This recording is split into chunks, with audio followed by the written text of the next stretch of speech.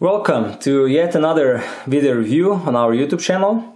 Today I'm going to talk about the new Swarovski EL O-Range, so the orange EL range. As you probably know if you are following our videos, this is now the third review of this product. Basically, the first generation, which was introduced in 2011, was the first which we did a review on. Then in 2015 the second generation came out, which is basically the same like this one. And then now this year in 2018 in March at IVA in Nuremberg, Swarovski have shown the orange version of the EL range, so the O range. To put things short, the main difference is the orange color. As you know, this is the new hunting color. We had an interesting saying on this year's IVA that this is the orange is the new black. In reality, in hunting community, the orange is the new green.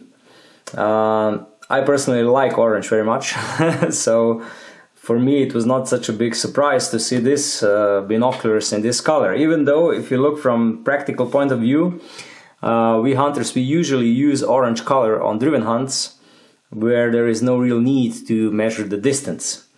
But still, the orange is nice, and I would say it's a new trend in hunting that people go with orange, and I have to also be honest that this particular binoculars I will most probably use because they're of orange color. Apart from the color, nothing really changed. The biggest change between the first and the second generation was this convenience pack, so the new objective lens covers, which are really nice and always stay attached to the binoculars. The new button for the measurements and the new button on the other side for the settings. And normally this was one of the biggest issues, the new system how to attach the carrying strap to the binoculars. This is a big deal because it is completely different than it was before. So this system, it's much nicer than with straps because it has a normal round carrying lines, and it's basically just more useful. It's a small thing, but it makes a big difference when you're having it around your neck or shoulders. Also the rain guards, the covers for the eyepieces are also new, really soft, made out of rubber, much better than on the first generation. And now slowly all the binoculars of Swarovski are getting this convenience pack, or how to say, I forgot if they have the name for this, but the small accessories which make the use of these binoculars much better. Well, the whole electronic part in these binoculars stay the same, so it still measures to around 1400 meters, 1300 meters. It still offers 110 meters of field of view. The optical part and the laser part is separated due to these prisms inside.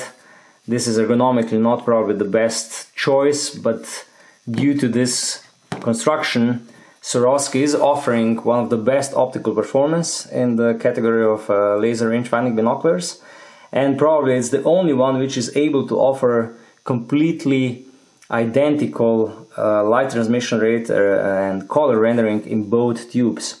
So you have the same image left and right, which is usually very hard to achieve with the laser range-finding binoculars due to the fact that there is a whole laser integrated system inside, and also the display which shows you the distance.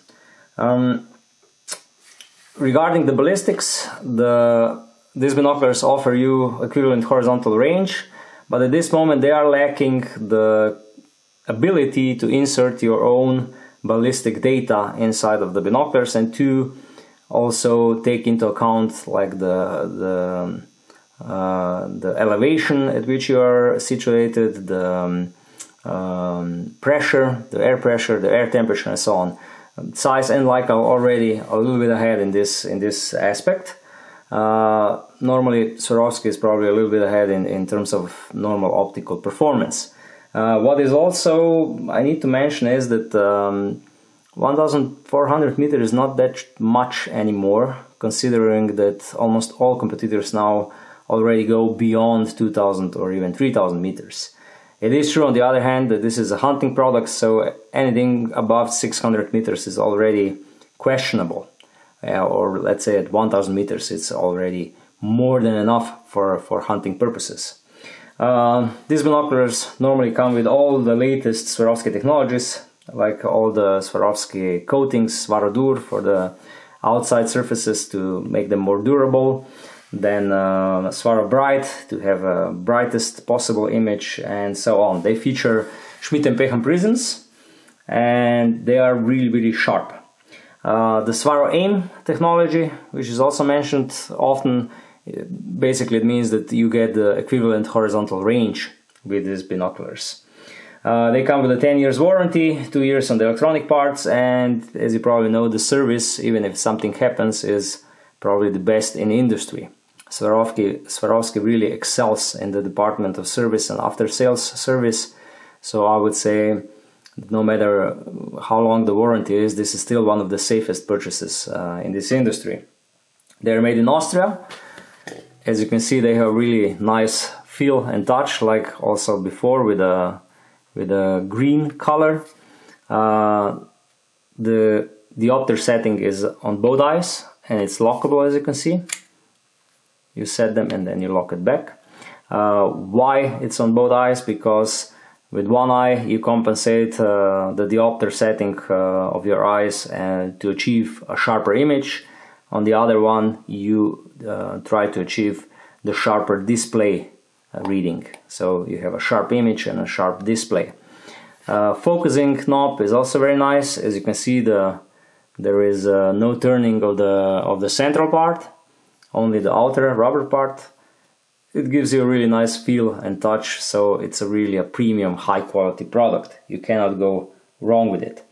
The focusing is a little bit different than the other Swarovski binoculars, most notably the EL, but still I would say the quality is on the equal level.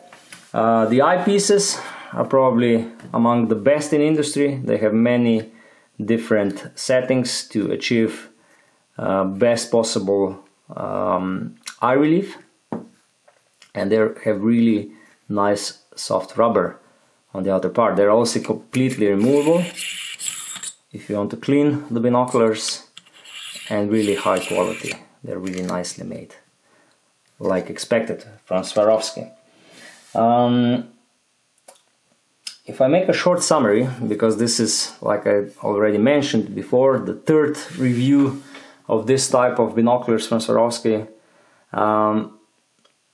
for who these binoculars are meant for, I would say for those which are searching best possible optics and especially sharpness in laser range finding binoculars, because usually laser range finding binoculars are not equally good in terms of optical performance compared to with normal binoculars.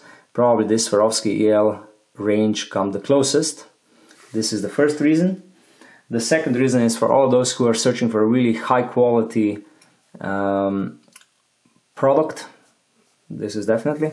And the third group of people are those which are searching for something different, because let's be honest, there are no other premium producers of binoculars at the moment in the world which would offer orange color. And this is something what a lot of people will like, including me. They're really easy to recommend because of this high quality, and I would also say that all the accessories, they do make a difference. When you're using them, it is much better than with conventional accessories, especially the carrying strap with these cords. It's completely different story, because you never, well, when you try it, you understand. They never, how to say, well, they work better than normal straps. What could be improved? Definitely some kind of ballistics and connectivity with, let's say, smartphones or something like that. This would definitely be good in 2018 or let's say 2019. Next year this would be a really refreshing upgrade, because normally the world is becoming digital. I also think that the range, even though it's more than enough for all hunting purposes, still I would say 2 kilometers or even more would be more suitable for this class of binoculars. And the last thing, which is a minor minor thing which I noticed is that this EL O-Range are a little bit more expensive than the green version. I would say it's around 150 euros or something like that, or 100 euros of difference.